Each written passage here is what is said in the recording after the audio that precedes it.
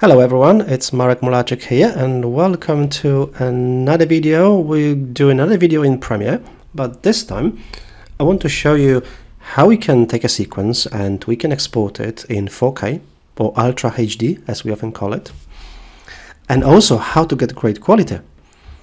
Especially in this example, I'm actually going to use some low-res videos. I've got these videos I'll be working with here, and if we have a look in the list view, these are just 1280 by 720, so they're just a standard HD, and we'll be exporting them in 4K. So if we have a look at the sequence here, I mean the quality is okay, obviously, they're good quality. Keep in mind I'm playing at half, so if I change it to full, let me show you again. So there's no jugginess on the edges, it's all nice and sharp in here, good quality content, everything's in focus, but this is just 720p, this is just 1280 by 720, and we'll be exporting it in 4K, so we're going to make it much bigger. Keep in mind 4K is 4 times full HD. Full HD is 50% bigger than 720p as well, 50% wider, 50% taller as well. Okay, 4K is double the width and double the height of full HD. Okay, so we'll be exporting this sequence. So go to export. We'll be exporting as a normal video here, normal media file.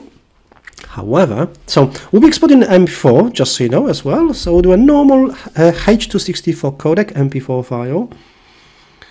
Or potentially we could even use the H.265, which is even better, more efficient. So we could consider H.265 in here as well. Okay.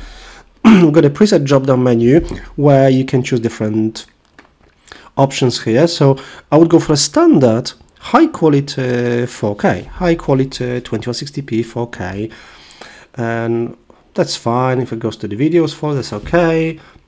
Yes, it's going to be quite big, obviously. So let's just have it exporting, so it shouldn't take too long. And typically, in all the cases I've seen, all the tests I've done on different sequences, you get fantastic quality, you get no loss of quality, let's put it this way. So you get amazing quality, which is pretty much the same to the original. However, what the original is just 720p, this one is 2160p, this one is 4K.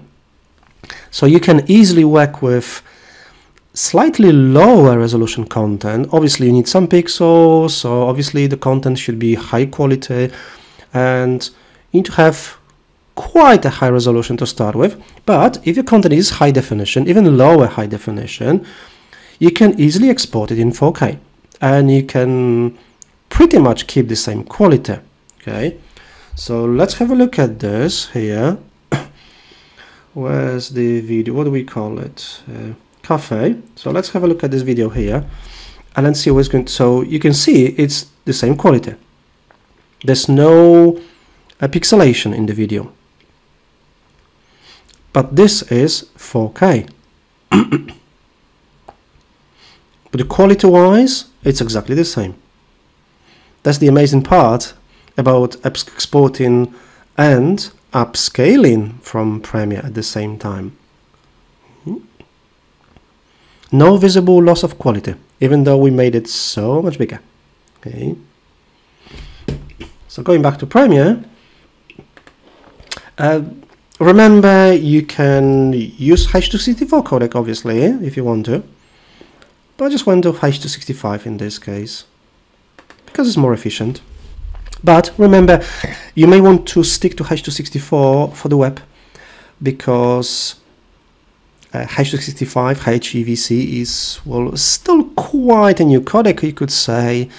Basically, the older devices, old devices will not support it, or some older TVs or older DVD or Blu-ray players won't support it either. So you may want to stick to H.264. But if you know your audience is going to use newer devices, then H.265 is just fine. You know, every modern mobile phones, or every mobile phone that came out in the last, I don't know, 5-6 years, uses H.265 codec by default for shooting video. or at least when you're shooting at high resolution. Okay, So that's how you can export in 4K from Premiere and keep great quality. Just remember, when you export in, say, H264 for the web, for example, you do also have presets for 4K for different online platforms. So you can scroll down to more presets. I usually do a search, so say like U for YouTube, you get YouTube 4K, or VIM for Vimeo, you get Vimeo 4K, and you got FAC for Facebook 4K as well. And not for X or Twitter, because it doesn't support 4K video. Okay.